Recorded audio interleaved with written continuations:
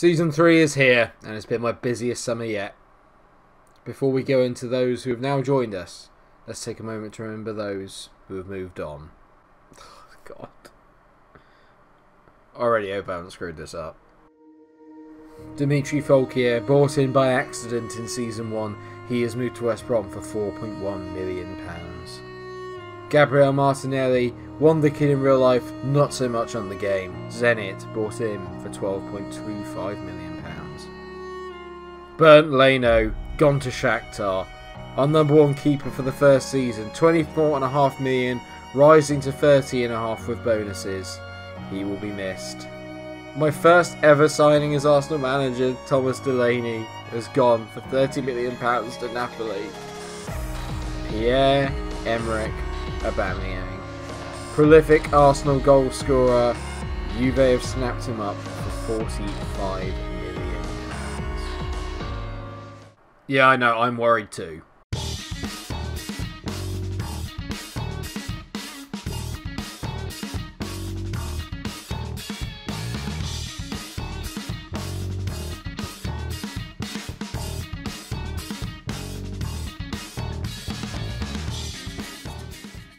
So 5 players gone, £160 million, plus the £76 million that was given by the board. Let's see what I bought with it. I'm actually a little bit excited, to tell you the truth. We'll start with the basics. I'm not calling him basic. Emil Odero. Bought him in from Sampdoria. He is going to be our backup keeper, maybe even a first teamer. He looks very good on paper. His passing can do with a bit of work. But with Bernd Leno going and Livakovic taking over the gloves at the end of the last season, I trust him to be able the man to carry us forward. And Emil Odero, at 24 years old, didn't strike me as too bad of a signing. Most importantly, he's got a winning personality. He's resolute, and he's got 15 leadership and 15 determination. Bought him in for only £9 million. I think for a 24-year-old Italian keeper who's got a lot of potential, that is a pretty decent signing, and he'll be able to step in when required. Next up, I've gone very English in this transfer window, just as a bit of a spoiler. Nathan Wood, won the kid down at Middlesbrough, I believe. Bought him in for only £18 million. Looks very good. English, young centre-back, valued now at 10.75, so I paid a little bit over his valuation. But he looks like a very decent player, especially when you look at the physicals. The acceleration and pace are very good. Strength of 13 is good. He's relatively tall. Marking of 15 is good. Heading could do a bit of work at 12, but on the ground, he's absolutely excellent. I can see him and Milenkovic. Those two together could be excellent. And now we get into the big boys. Lewis Cook, £44 million I paid for Lewis Cook from Bournemouth. But he can play absolutely everywhere in that midfield. He can play as a defensive midfielder, as a centre midfielder, even as an attacking midfielder. Probably a little less so that, but you look at it. Physically, very solid. Mentally, very good indeed. Leadership of 15, again, determination of 15. Very good. Passing of 15, tackling 14. A bit of an all-round midfield juggernaut. Very, very happy to have him in the side. I really focused on getting a lot of determined and leaders in this year. So basically, I tried to get everyone that had around about, I don't know, 14 to 15 leadership and up. Very, very happy indeed with Lewis Cook. Still only 24. Feels like he's been around for years, but still only 24 and listed as an elite midfielder. So, yeah. I told you I went English. Hello, Declan Rice. £58 million I spent for Declan Rice, which actually in today's market isn't too bad. Obviously, he can double up as a centre-back and as a defensive midfielder. He is very tall. He is very good mentally. Again, leadership and determination, both very high. This guy is probably one of the more technically well-gifted defensive players that we have. Him and Torreira are definitely going to be fighting out for that defensive midfielder position, but I really like the idea of Declan Rice. I've made us a lot more powerful. I've got into bigger physical players with a little bit more up here, as well as just technical ability. We've got 2 more really big signings here. I'll save the striker for last, because obviously I'm sure you're all sat thinking, who have you got in to replace Aubameyang? And don't say Haaland. But before that, I saw this guy. He came up on the scout report at 92 rating, and I just had to get him. Pedrinho. Now, I believe that, is it Corinthians out there? It's COR, and I have no idea what the actual name of that team is. So, if anyone can let me know what their actual name is, that would be brilliant. But it's not about them. Look at this lad. 4.5 stars. He plays in the same position as Pepe, but he can also play everywhere across the front, apart from at striker. Absolutely insane attributes here. 16 acceleration, 18 agility. He's very make weight, which means that he might not suit the Premier League style. But I got him for £16 million. £16 million is nothing. 16 flair, 16 off the ball, 16 vision, 17 dribbling, flair of 16, long shots 14. I might have already said flair. Passing 15, technique 18. He is technically incredible. Absolutely incredible. And he is going to be amazing. I just know that he is going to be absolutely amazing. On the wings now, I think we are probably the most stacked team in the Premier League. We've got Pedrinho, Pepe, Depay, for the moment Reece Nelson, but we'll get onto that in a minute. Smith Rowe. We've got so many fantastic wingers. Sane, obviously. We're just absolutely packed. So excited. Could not tell you how excited I am. But he's not the signing I'm most excited about. And that man is Fabio Silva. £63 million, 19 years old, Portuguese, the next Ronaldo. He looks nuts. For a 19-year-old, his record speaks for itself. 19 goals in 33 appearances for Porto. He has pedigree. He can play nearly anywhere along the front. His physicals are very well-rounded. He's only going to get better as well. He's a tall player at 186 centimetres, so he's not short. He's a bit more of a physical presence up front compared to what we've had before. Finishing is 15, dribbling 17, first touch 16, passing 13, technique 16. Absolutely nuts. His potential could be up to 5 stars. He is absolutely unbelievable. And hopefully he'll be playing today against Liverpool. And yes, I know it feels a lot like deja vu. I completely forgot we had the Community Shield. We've still got a week of the transfer window left, okay? And we'll go into a proper season preview once the transfer window is done, because one more bit of transfer news before we get into the game. I'm a little bit all over the place, and you can tell, because it's been a very difficult summer. Reece Nelson's become a real pain in the ass, okay? Lots of bids came in for him over the summer. I got a bit annoyed by it. He then got annoyed at me, because I rejected a bid from City for him. And turns out that Brighton came in for £40 million from City, have come for £48 million for him. He's angry at me, so now he wants to move. So we could get £48 million for Reece Nelson, okay? That's part one. I look at my team report, and I've been told that we're still lacking a lot of leadership and a lack of bravery in the team, alright? And a little bit of aggression. So, to fix that, I've gone in for a few players, and I've shortlisted a few players and put a few bids in. Number one of those is Christopher Adger. I look at him, and he always looks, attribute-wise, absolutely nuts. He's moved to Milan in this from Celtic, okay? He's a very good player. He's brilliantly well-rounded. He can play anywhere in the centre of the park, alright? And that is excellent. He's also got what I need in terms of 18 determination, 17 leadership. Brilliant. But I would have to pay through the nose for him. I believe, how much have I bid for him? I bid £47 million for him. We've still got a little bit left in the budget as well, so it shouldn't be an issue getting him in. The problem is, how often am I really going to play him? I could either go for a really experienced leader, and there are a few under here who I've had a look at, and I will show you some of them. So to give you a little context, while that's been going on, I really wanted to sign Jordan Henderson, but I didn't, okay? I know that wouldn't go down too well. What I did say is that I could sign Felipe at Atletico Madrid, who's got 16 determination and 17 leadership, and he is dirt cheap at only £9.25 million. Or I could go for Leonardo Bonucci, who still is at 34, but is absolutely still one of the best rounded players ever. The best thing about them is I probably wouldn't have to play them as regular starters. I would just want them there just to help the team and help with the dynamics and give a little bit more leadership, a bit more experience, and I don't know what to do. Do I go for Christopher Adger, who's a player that I can kind of keep and help build the team around and obviously can be a captain on the pitch, or do I get Leonardo Bonucci or Felipe and get them to kind of be leaders off the pitch? Let me know your thoughts in the comment section, because this has been bothering me quite a lot and I don't know what I'm meant to do. So I really could do with your help in the comment section. And obviously we have to do it before the transfer window ends, which will be before the next episode. So please do leave a comment on this and let me know your thoughts, and hopefully I will make the right decision between now and then. I'm thinking Adger. If I have the money, I might as well spend it. But that's just me. Anyway, on with the Community Shield. Do you know one thing I've realised? That my squad list now is absolutely massive, and we've got so many players to pick from.